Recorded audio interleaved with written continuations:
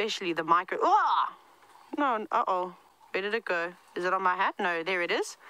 It's still in there. It's been jumping on me all morning, and I would love to try and get a very quick view of it under the microscope. You can see it's very pretty. It's actually got lovely sort of copper colors on it, and maybe it will cooperate. I've been trying to train it now for the last 5 minutes to try and sit still, because I really want to show you its beautiful eyes. Should we give it a go?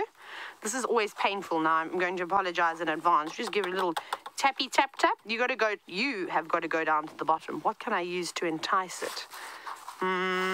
A stick? Yes. Now, we've had this discussion. You have to stay there. No, get back in your container.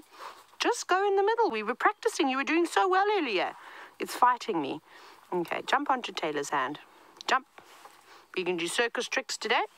Now I'm going to show you a circus spider. Jump. Jump, spider, jump. Jump. No. Oh, I caught it. It's a trapeze artist. Isn't this wonderful? Woo. Now, don't bite me, please. Don't bite me. There, it's on the table again. I really want to get it into its container. In you go, in your house.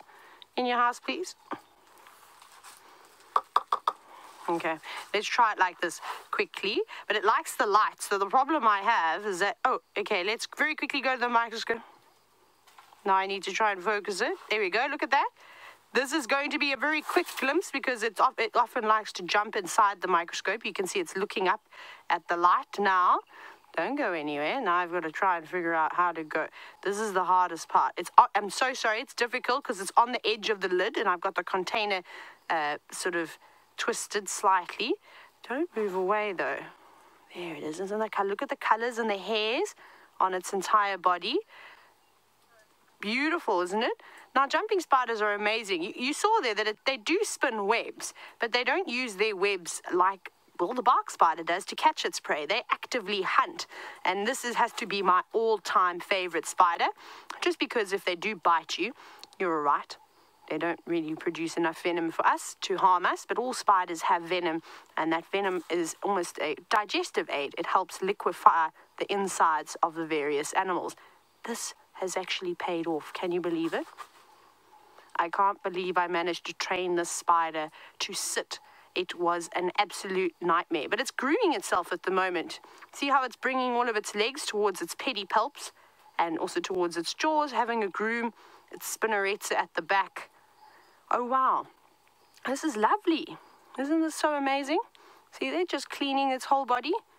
I wonder if it wasn't silk that it was collecting from its spinnerets.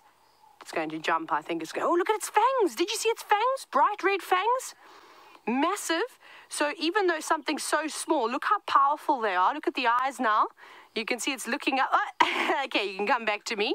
What's happened there is it has jumped inside the microscope. I'll show you. It's its favorite little spot to sit in there with all the lights. That was really, really cool. I don't think I've ever seen fangs like that on a spider before. You see them on the baboon spider quite often, but they're much larger. But when you're looking at something like this, it might be hard for you to see. It's just in over there. It looks like it's on a stage at the moment, don't you think? Thank you, Spider. You've got your TV time. Well done on you. We will release you back onto the silver cluster leaf.